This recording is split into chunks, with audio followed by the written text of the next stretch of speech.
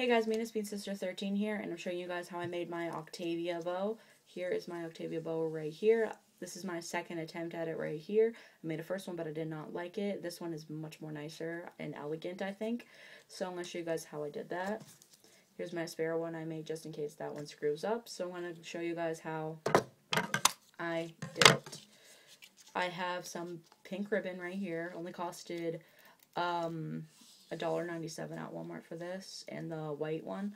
So yeah, so you want to cut it a reasonable size length. I'd say that's good. You can make it a little shorter or longer depending on your preference. So just cup that in the middle, and then again in the middle with the other side, so it goes like right there in between. And then you can staple it or do whatever you want, but I'm using a stapler. So just trying to keep that even so that it doesn't mess up.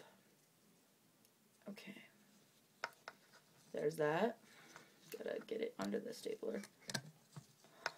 It is tough, but just like that. And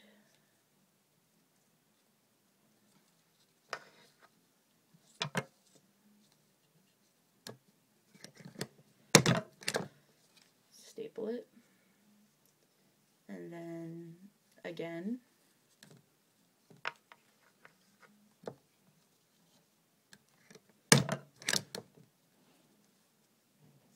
staple it, and that should hold it together, whatever. And then take more, not too long, and then put it around the center where the staples are, and then just wrap it around.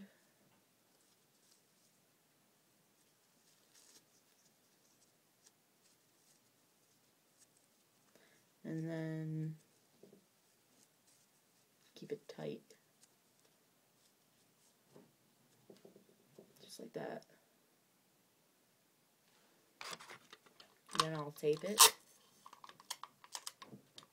so it sticks. This is Scotch tape, and it actually is working pretty well for me.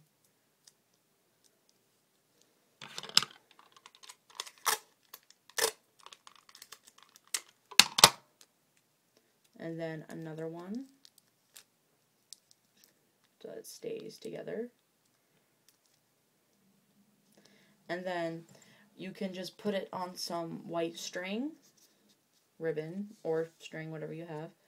And then you would put it in the center of it, just like that is. And then you would tape it around it, just like that, where it's taped.